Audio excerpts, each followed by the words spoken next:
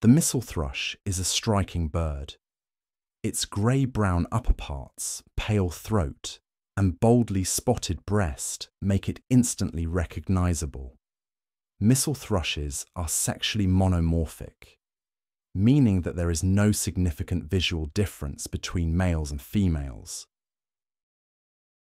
Juveniles, in their first winter, are paler, with creamy feather centres and smaller, diffuse spots.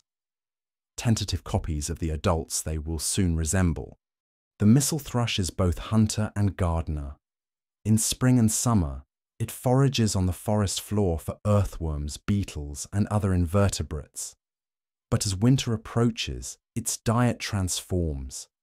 Berries become the sustenance that carries it through the cold months. Among these, the mistletoe berry is its prized treasure.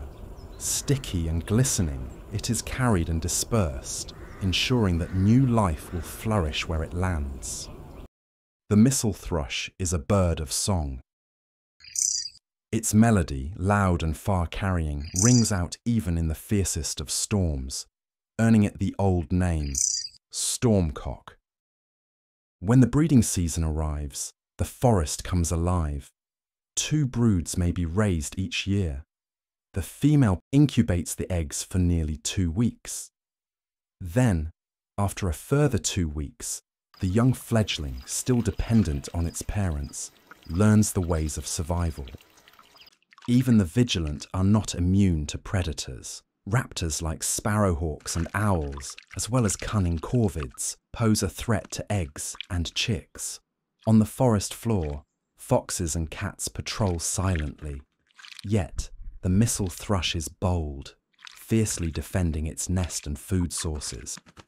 Throughout history, humans have admired this steadfast songbird. Its winter song inspired poets and writers, while its berry-dispersing ways connected it to the ancient lore of mistletoe. In some traditions, the bird is seen as a symbol of resilience, singing boldly even when storms rage around it. Today, the mistle thrush remains widespread and abundant, yet some regions have seen declines. Changes in agriculture, loss of habitat, and scarcity of invertebrates challenge their survival. Conserving hedgerows, berry-rich trees, and open pastures ensures that this noble songbird continues to thrive.